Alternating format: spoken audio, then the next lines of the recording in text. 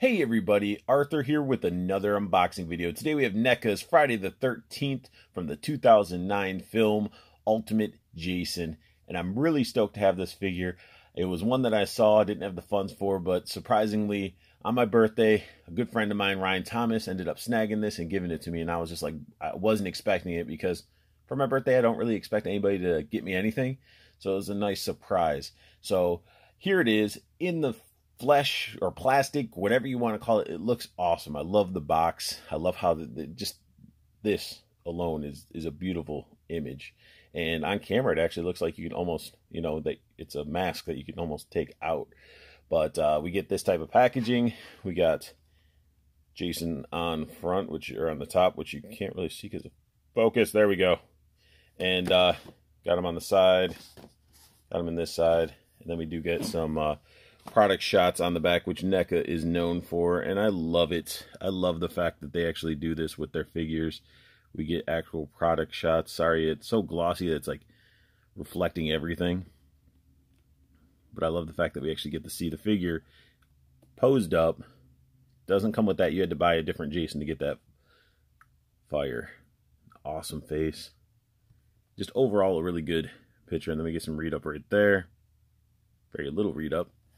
And then just like all other Neca figures, let's get it to focus before I just slap it open. Velcro, image of Jason right there, looking just vicious. And then you get to see your figure all in package and everything he comes with. And I love this about Neca because you actually can see it, make sure QC is top notch. So here we are with this figure. Let's revive Jason out of his grave. Mr. Voorhees, Jason, out of the box, it's a nice figure. I had him in my hand for a little bit, and he just feels like a nice, solid figure, and I really, really like him. I haven't even gotten to the full articulation and posing and all that stuff yet, but I like him a lot. So, Neca, whatever you guys are doing, you guys keep evolving, and you're evolving in the right direction. And I doubt anybody from Neca is watching this, but I just want to give you guys some kudos because your evolution of your figures to where they are now is amazing, and I can only imagine how they're going to keep going in the future. Just keep it up. They're awesome, And so he comes with a buttload of accessories. If you guys are familiar with Neca figures, especially the Ultimate versions, you get tons of accessories. So one of the accessories that you get is a alternate gripping hand for his right hand.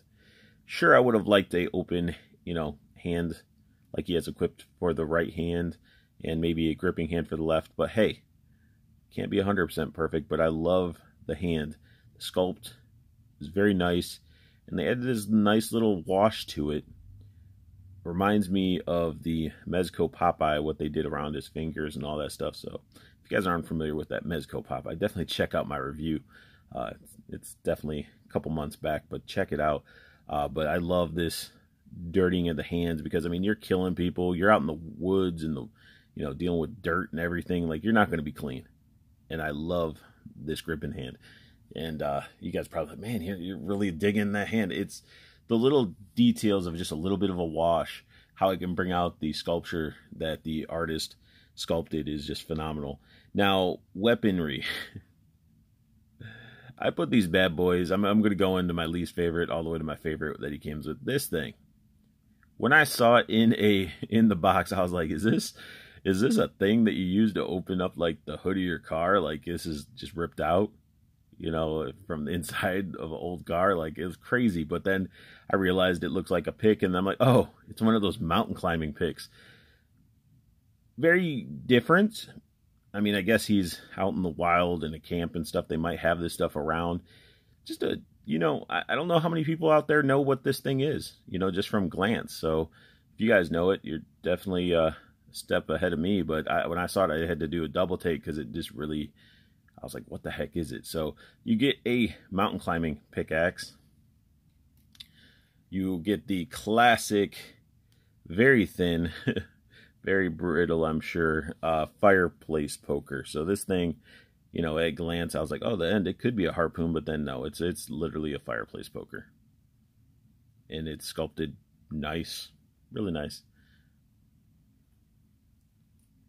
And then we also have this axe. And the reason it's not higher up on my list of weaponry, I mean, it looks really good. I ain't gonna lie, it's a solid, you know, feeling weapon. It's hard plastic. It's painted and sculpted very nicely. It just, to me, if we're gonna go back and look at Jason in the background, I don't know, that just seems small, which it probably isn't, because, you know, Neca's on point with scale. Maybe I'm just not familiar with my axes. Maybe is this a throwing axe? Is this a wood cutting axe? I don't know. Comment down below if you know what type of axe this is supposed to represent. But it's cool. We do get a, you know, we get an axe with it. So, focus, there we go. So, cool, we got an axe. Then we get into my top two. So, of course, you know, I'm going to be a huge fan of a screwdriver. I just feel like if you're getting, I don't know what type of end that is. It looks like definitely not a flathead. It could be Phillips, but it could be one of those specialty screwdrivers. But I love this because it's so awesome. It's painted well, and just getting stabbed to death with a screwdriver is just crazy. That's like straight up like serial killer slasher film 101 to me. Like butcher knife, screwdriver, you know, all that, like machete. It's awesome.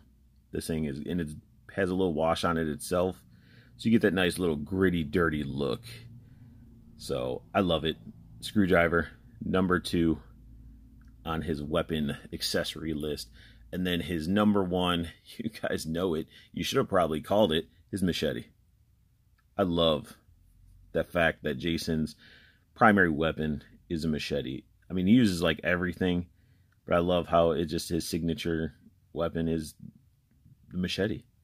It's actually a really nice weapon if you think about it. I mean, zombie apocalypse, you know, if it's a real machete, this thing is like a must-have for survival. But I love it. Wish it was a little bit more grittier, maybe had some little bit of blood on it or something just to show the wear or use. But I do like how it has the sculpted handle and it's wrapped with like a dirty leather. So really, really digging that. And then last but not least, so that was all his weapons. He does come with the alternate head and is that classic bag head Jason. Look at that eye just staring, and it's open and creepy. Like that eye in there has so much character, and it's just an eye, just the way it's designed and sculpted. It's crazy. And I love how this wrapped up head looks.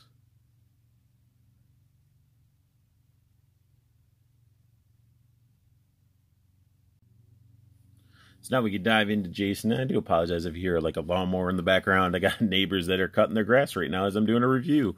Wanted to yell out the window at them and be like, what are you doing?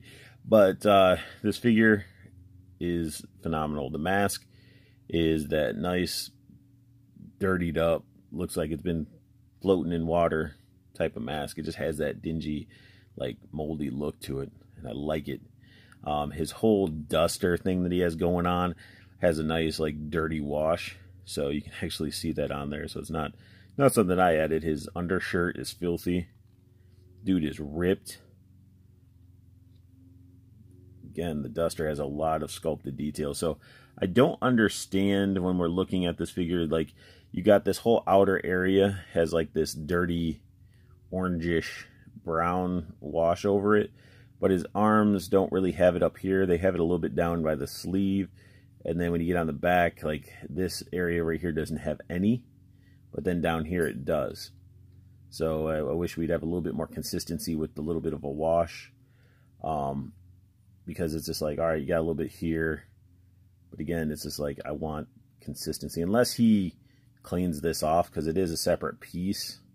I mean, he might take it off and wash it and just leave the front parts dirty. I'm not too sure. But it's good. I mean, it looks good.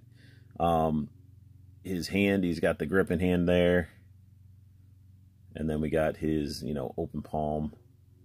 Like, I'm going to grab your face or grab you type hand. Looks great. Everything's painted very nicely on it.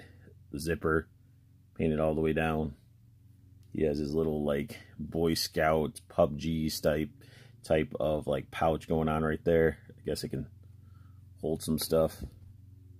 Actually, does it actually hold stuff though? Yeah, it has spots, so you can probably put the tools and stuff in there. That's cool. Pants are torn up. Again, just a really nice. The attention to detail on these are phenomenal. And then we get down to his really, really clean and shiny boots. Like, they're sculpted and they're painted very nicely, but I mean, those are super clean. Like, this dude's filthy, but he's got some brand new boots. And they got the treading on the bottom and everything, but that throws me off because you got like dirtiness and torn up pants, but you got super clean boots. That is crazy. So, you know, when it comes to Jason, you got to take his mask off. Everybody wants to know what's under that mask, and with this guy, the mask just slides off. You got the strap and everything looks good, but this face is gnarly. It's got that creamy, milky eye. It's got some cleft palate issues, but the sculpt is great. And I know the original one that they released, like, this hair was attached to the mask, which looked weird, and it was a darker brown. This doesn't look bad, but I wish it blended in. I guess it's that way to hold up the actual mask. But that part, they look like plugs. It's weird. Like, you can see how they're trying to get it to flow from the sculpt into these separate pieces, and it looks wonky.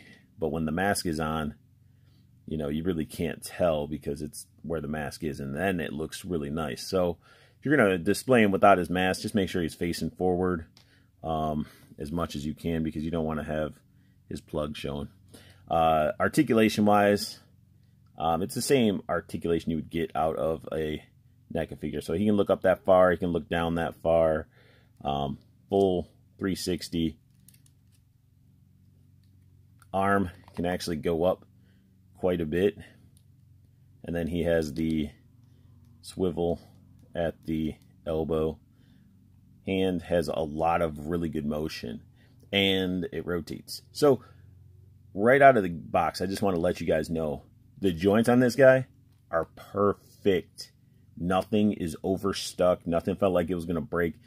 This formula for this figure for joints, they nailed it. Like, this guy has perfect joints.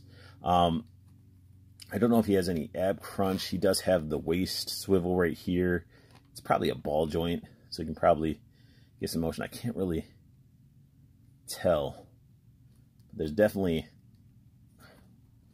I don't think there's any ab crunch. I think it's all right here. His legs are on little like ratchets, so when you do the splits, they go click, click, click. And he can do the Van Damme. So we got a super agile, like flexible Jason, and then he can do a Spartan kick, knee bend. It does pivot at the knee, and then he has boot movements. Nothing too crazy. A little bit of pivot and bend, but nothing to write home about. It's probably the least moving part on him for articulation. That's supposed to be articulated. This guy poses like a champ. I have him holding that axe, which looks really good in that alternate hand. It holds it nice and snug, nothing loose. He's just reaching out for you. I mean, you can have him pose like this. Nobody even really know is Jason. He just looks like some crazy guy from, you know, The Hills Have Eyes or something like that. But, I mean, this guy is propped up. I'm going to bring it back a little bit so you can really see. So, I have him propped up on his toe, and this one's full flat. Awesome. Nothing is feeling out of whack with the balance. Like, it's just like natural, and it looks awesome. This figure is disgustingly awesome, and I'm getting like, I don't know, as I'm posing it for this review, I'm just getting goosebumps, and it's like very, very rare do I get little goosebumps when I'm trying to like review figures and stuff, because this is like a very, very nice figure. It's awesome. So you can get them all posed up, ready to stab somebody in the throat with that screwdriver. Still posed up, and pretty much the same pose, because I mean, it's Jason. I mean, what are you gonna have him posed up? He's a big, lanky, beefy guy, just ready to slaughter people with brute strength. Looks very, very wicked. I was totally wrong about the little PUBG tool belt thing on his leg. I'm sure you could probably fit the, you know, miscellaneous fire poker and stuff like that in there. I probably wouldn't because they are thinner and they might break, but it's meant for the machete. It is straight up a sheath for the machete. I didn't even think of it as that when I was looking at it, but it is. And he can utilize it like a champ. I mean, I have him drawing his machete from the sheath, and it looks awesome. So you can just have him pose like this, ready to slaughter a irresponsible camp counselor, you know, that's, you know, doing all the sexes and smokeses and drinkses and stuff like that. So yeah, like, this is awesome. The posability out of this guy is actually, you know, mind-blowing with like what I'm able to do with the figure with Jason. I mean, you could really get him into the Jason poses that you would want and what you would probably see in a lot of the films. And then we got his iconic machete in the air pose, ready to hack down a camp counselor. And this pose is just awesome. I mean, you could really pose this figure however you want because it's your figure, but he poses so well. And I mean, if you're a fan of the 2009 film or you're a fan of Jason, it's a must-have. So, I mean, I'm definitely geeked out and I'm happy to have this figure. So, thank you again, Ryan, so much. You can even pose him in his iconic machete in the air pose. This figure's great. I mean, throughout the review, you just hear me geeking out about it. I am a Jason fan, and I didn't mind the 2009 film. So if you're a Jason, Friday the 13th fan, didn't mind the 2009 film, or you like the 2009 film, this is definitely a Jason you got to have part of your collection. It's sculpted very well, and this ultimate version is definitely ultimate. So that sums up my unboxing and review of Neca's Friday the 13th from the 2009 film, Ultimate Jason. If you guys like what you saw, hit that thumbs up. You're new to my channel, just hit that subscribe button. And if you guys want to get alerts when I post up a new video, hit that bell notification as well. It'll help me out a lot, let me know that you guys are actually seeing my content. And I want you guys to check out Toyco Toys and Collectibles. Website's down below, so you can get some cool stuff. And there's a promo code down below to get free shipping to your doorstep. So who's going to complain about getting collectibles delivered to your doorstep for free? I mean, it's awesome. And you got the 2 Facebook groups. You got the community. You can interact with your fellow nerd collector, talk figures, trade figures, you know, ask questions. If you're new to collecting, I mean, don't hesitate. Just jump in and have a conversation. We're cool about it. And then you also have the pre-order group, which keeps you in the know with what's coming out and allows you to basically get some amazing pre-order prices because, again, Andrew does a really good job with pre-order pricing. It's awesome, and it gets delivered to your doorstep. And when you go hunting, I want you to have the best luck hunting, keep on collecting, and have a beautiful day.